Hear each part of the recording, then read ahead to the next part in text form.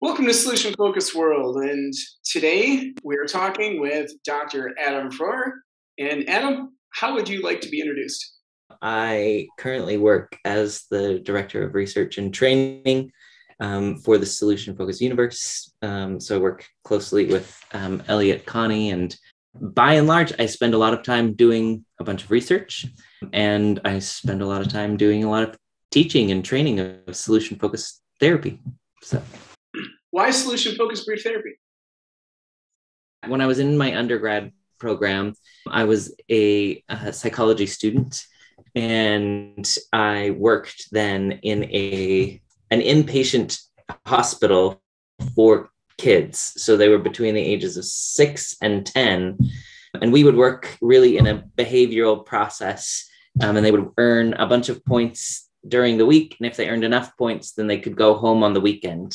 And one of the things that I noticed as we worked with those kids is that we would have phenomenal weeks and they would do well and we would see them improve. And then they would go home on the weekend and come back on Monday morning. And it felt like we were starting over, that they had kind of gone back to where they were when they started. And that is when I got interested in working with an entire system of people, feeling like if I wanted to be helpful long-term, then we would need to be able to work with the system as a whole. So I went on then and got a master's degree in marriage and family therapy to learn how to work with the system. And that's where I got introduced to solution-focused brief therapy originally. And then after that, I went on to get a doctoral degree. And at that point, then I worked with Dr. Sarah Smock at the time, now Sarah Smock Jordan. And she and I, that's when we started really honing in on solution-focused work and particularly co-construction within solution-focused work. So we started looking at the language and how the language is constructed and how change occurs at that language level. So for me, it was the entry into solution focus was really a research entry, kind of driven out of really wanting to know how do we be helpful for people and how do we help that change be long lasting. Do you use solution focused thinking in your own life? Yeah, I would say that I do. I think that probably the way that I could describe that the best is I think solution focused thinking is really primarily about how we view, I think, ourselves and also how we view people that we interact with. And I think solution-focused therapy, solution-focused thinking is really about seeing the very best in people, assuming that they are capable, competent, strong, and then engaging with people from that perspective. And I think we also probably need to do that with ourselves. And so I probably the way that I see it in everyday life is with my own children. I have 3 children and really try to engage with each of them as though they're competent and capable and able to make good choices. So I hope it's impacting them in a worthwhile way. And when you started to use it with your own family, did you take more of like the Ben Furman skills approach when they were really little, or did you start right off with the talk approach? Because my own interest and because I naturally am inclined to language and looking at language and studying language, then I think it just naturally came out in language. But I think helping them to be able to articulate what the behaviors really were meaning. That one of the foundational principles of solution-focused brief therapy is honoring agency and autonomy, right? We try not to step over into the client's life or to tell them what to do or to give them direction or those kinds of things. And obviously as a parent, I can't do that wholehearted, right? I can't give no direction or else my job as a parent probably isn't very effective. But I think one of the things that I try to do is maximize agency, try to maximize autonomy. Whenever I possibly can, let them have the choice and then let them also manage the consequences of their choices. Well, this might or might not go with that. What are the 3 most important things people should master as they learn to use solution-focused thinking? I think the first thing that I would say is master looking at people as competent, as capable. I think oftentimes when people come into therapy, because that's kind of the realm that I work in, they're at one of their lowest points in life, right? They're really struggling, things are difficult. And so through the conversation, they'll use language that will, in essence, try to convince you that they aren't capable or that they're flawed in some way. And I think we have to really honor that they're in a very difficult place. But I think we also have to see through and find the version of the person who is capable, who is well suited for whatever they're going through, or that somebody who's capable of learning from what they're going through. And so I think that the way I guess I would summarize that is this: have a solution focused vision. I would even go as far as to say, see people as amazing. So I think that's one thing I would say. The second thing I would say is get really, really good at language. So much of language is listening. And you probably know, well, you've lived internationally, you've probably encountered people who speak all kinds of languages. And so much of understanding what they need or what they want is in listening, and then picking up those things and really honing in, clarifying what exactly are you saying so that we can be on the exact same page. And I think there are language tools like formulations and grounding and presuppositions that if you really work to learn about those things and incorporate those into your work, the actual therapy gets very, very easy because you're listening and seeing them as amazing and then utilizing the language that they're utilizing. So I would say those are two things. I think the third thing I would say is know where you are in any given session. I think sometimes solution-focused therapists, they're really good at asking solution-focused questions, but not necessarily aimed at a specific outcome. And I think one of the questions that I think is foundational to this approach is, what are your best hopes, right? What's the outcome that you're looking for? And then building each question in a way that's consistent with them achieving that outcome. I think sometimes we ask really good questions, but they're not targeted at what the client wants or where the client wants to be. And so I think making sure that your questions lead to where your client wants to be. Makes sense. Now, I've encountered many solution-focused brief therapists started in family system therapy, like yourself, or at least many of the ones I've talked with. How do you feel that influenced your current approach in use of solution-focused thinking in practice? I guess the way that I would say it is that it helps me to kind of hold a bigger perspective. I think whether I'm sitting with one person or whether I'm sitting with multiple people, it doesn't do me any good to think about this person as in a vacuum. I think one of the magical things about solution-focused therapy is that when you ask about what other people notice, people are able to articulate things that perhaps they wouldn't be able to articulate if they were looking at it from their own perspective. I think in addition to that, when we ask people, what are your best hopes, and we get what their desired outcomes are, a majority of the time, their desired outcome involves other people. Usually somebody will say, like, I want to be more connected to, or I want to feel peace and security within my relationships. And so understanding that family systems perspective, it helps me to be able to ask questions that are pertinent to what the client wants. What fields beyond counseling do you feel best aligned with solution-focused thinking? I think anything can align with solution-focused thinking. I mean, obviously, some of the easiest closely aligned that people work in and talk about and write about are coaching, executive coaching, those kinds of things in business, schools, which I'm guessing is predominantly where you're using this. There's a lot of research now that says in medical arenas, so a lot of the literature is in nursing, but also there's a lot of literature that's coming out of China that's just in like rehabilitation or dealing with patients who are managing cancer.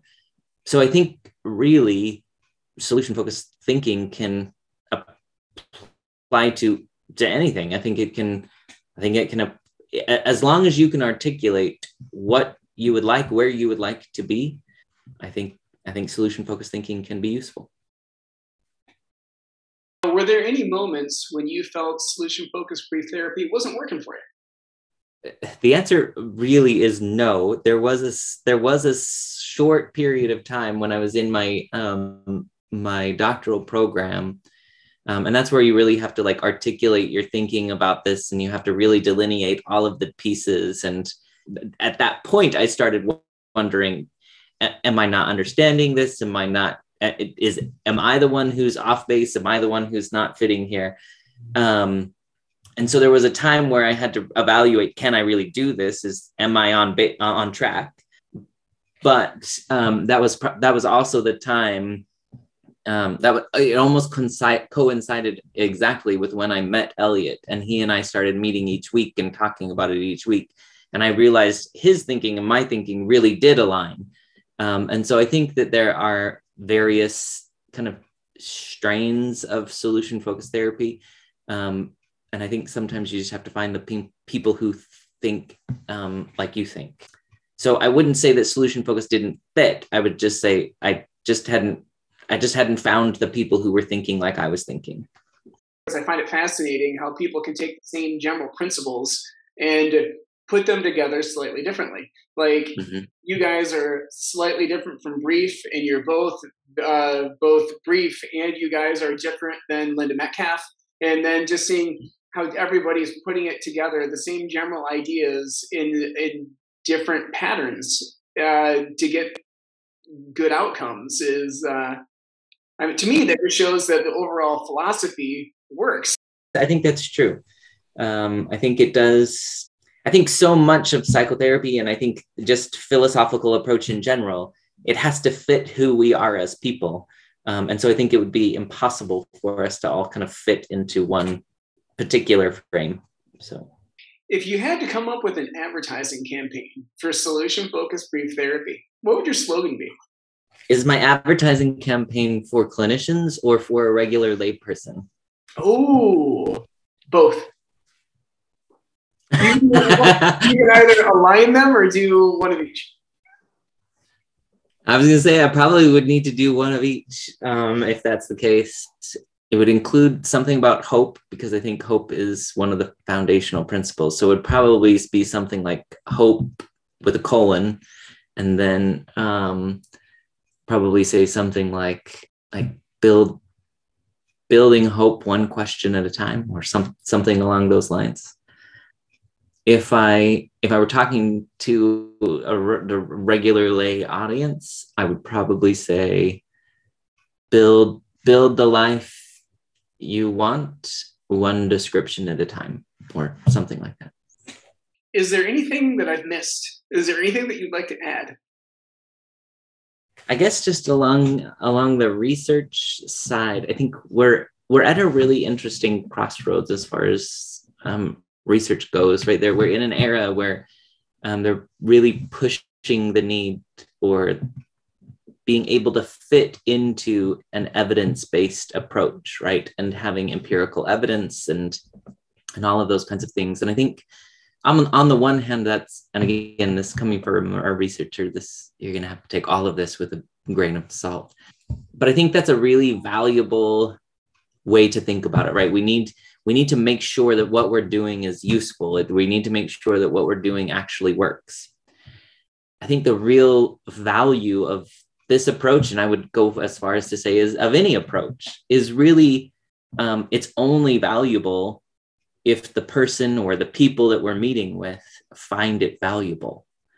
And so I think one of the things that I think is a piece of evidence-based practice that we regularly overlook is that the definition of evidence-based practice actually consists of three things. It consists of empirical evidence. That's one of the three things. The second is clinical expertise. So I have to get really good at my craft. I have to work hard. I have to practice. I have to hone. I have to know it well enough that I can be proficient at it, no matter who sits across from me. But the third component is what they call client values. And I think solution focused therapy is really uniquely situated to understand what clients value, to incorporate those values into the description that we build. But I think sometimes when we talk about evidence-based practice, we hone in on what does the research, what does the empirical evidence say? And I think if we overlook that we're actually using this with a person, if we overlook that this is built based on what's important to that person, then I would say that what we're doing is no longer evidence-based. If we try to force somebody to fit into a particular approach, or we force people to do it in a certain way, then we're violating one of the three principles of an evidence-based process. So I think for as much as I like research and as much as I want to know how it works and why it works, I think really what is important in the end is really, does our client find it valuable? It's funny because I've thought a lot about different applications and different twists, but I hadn't really thought about it from a research standpoint until the second, in terms of the different applications and practices of solution-focused thinking. Like if you research Linda versus Elliot versus Evan versus whoever else, when you have three different twists, are you getting accurate data to really compare apples to apples? Because they do have different. So how do you get around that? I guess I have two answers to that. One is there's two different types of research. Well, there's lots of different types, but I'm going to narrow it down to two different types. There's what we call process research, and the other is outcome research. And oftentimes we put all of our eggs in the outcome basket, right? When you do this, does it work? But I think one of the things, much of my work has focused on the process, and that's actually delineating like what's happening, what's going on in the session. And I think like what you're saying is Linda doing the same thing that Evan is doing? And is Evan doing the same thing that Elliot's doing? And one of the things that's why I think Elliot and I started describing things. I guess that's a piece of why we started describing things in the diamond approach. Because we talked about how there are three things that people tend to do that are similar across different approaches, basically.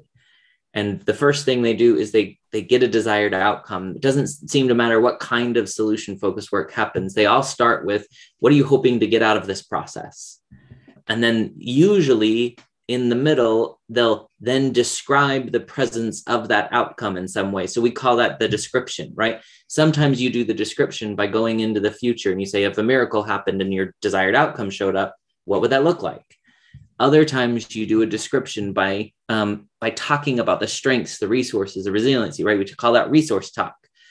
What do you have in you that makes you think you're the kind of person who could actually have that desired outcome? Sometimes we go back into the past, right? We look at exceptions, times where the problem wasn't a problem. And we say, what was happening at that point that made it more likely that you were close to your desired outcome? So the types of descriptions are different, but in each of them, they're describing the presence of the desired outcome. And then the third thing that people tend to do is then close in a way that's, we say, honors their agency and autonomy, right? We try to do as little as possible to say, now go out and do such and such a thing or whatever, right? We leave it up to them to decide what to do. So we have found some commonalities about the different approaches. So I think we really need to hone in on what are people actually doing in the room.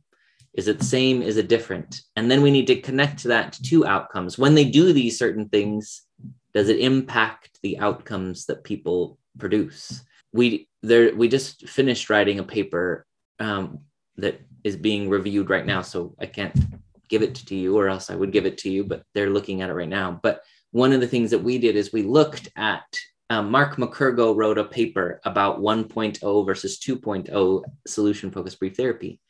So we did a microanalysis of 3 1.0 therapists, Steve, Insu, and Yvonne Dolan, and 3 2.0 therapists, Chris, Iveson, Evan George, and Elliot. And we compared how they use presuppositions. And one of the things that we noticed is that they do a lot of things the same, but there is one really important thing that they do different. And you kind of highlighted it before in the brief approach. It's very much about just asking questions for people to describe. Whereas in 1.0, it was based on building up to a task, right? Of trying to understand what was going well, trying to understand level of motivation if you have a visitor, a complainant, those kinds of things. And then trying to give a task that's meaningful, that is not just an attempted solution, and by doing those things differently, they need to use presuppositions differently. And we notice that there is a significant difference in those two things. And so I think that then brings it back to us as a field to say, so if there are differences, what do we want to do about it? How do we want to talk about it? I don't think that means that we're not under the same umbrella. But I think it does mean that we need to be really clear about what we're doing and why we're doing it.